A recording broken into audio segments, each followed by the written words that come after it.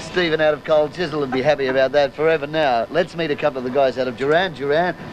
Keeping my hand down here so that I don't fall off the merry-go-round. John and Andy, welcome in. Hello. Hi. Thank you for staying with us until, I mean, you're just about to go out of Australia, but to do sounds it was lovely. Yeah. Have you enjoyed, it apparently has been amazing everywhere for you.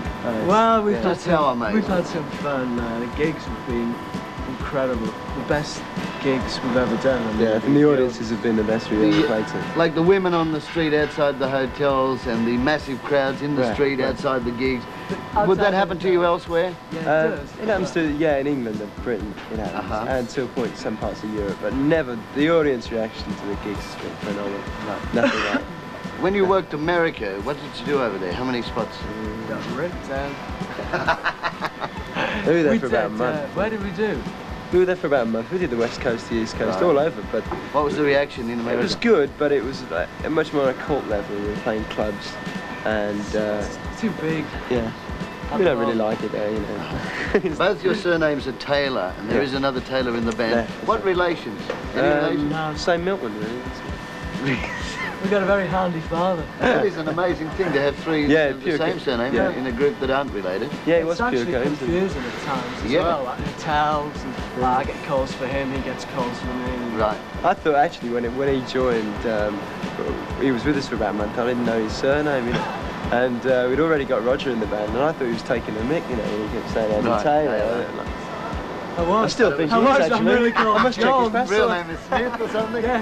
How did the group first come together? The band formed about 3.5 years ago, in different lineups. We went through about 20 personnel changes, and then the way it is now, we've been together nearly 2 years.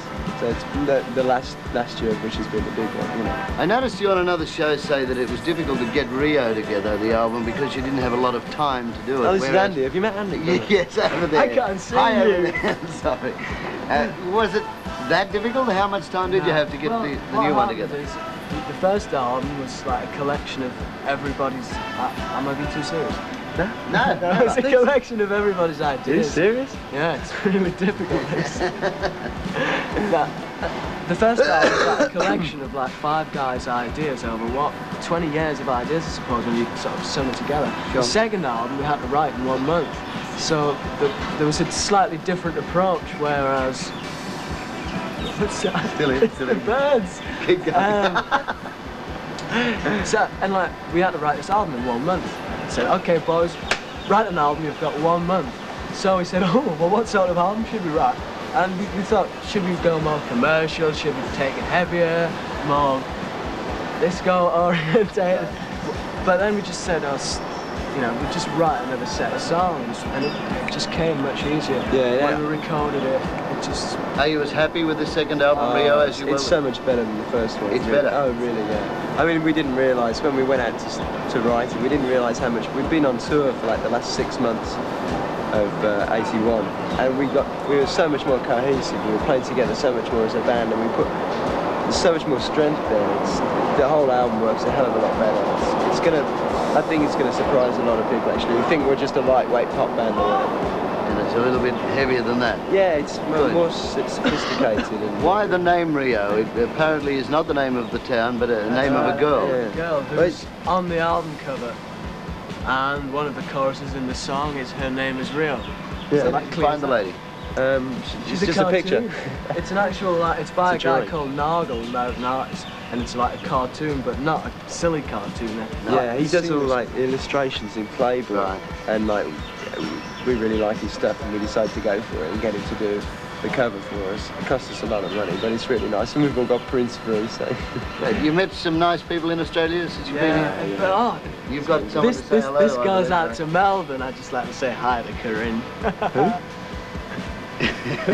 Say it again.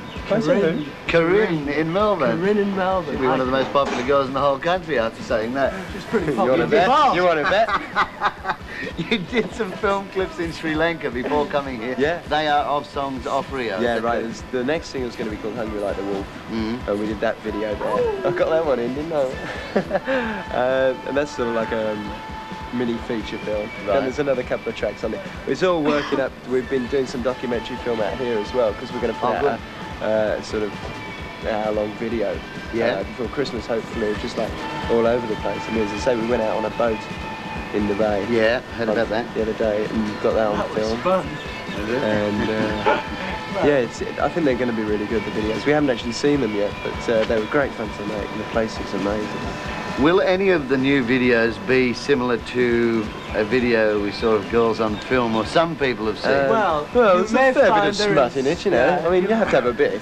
Well, But the thing is, we're just all basically perverts, so the content of the video has to go along these lines at some time. yeah, we have to have girls in the videos Yeah, for some you reason. gotta. I don't know why.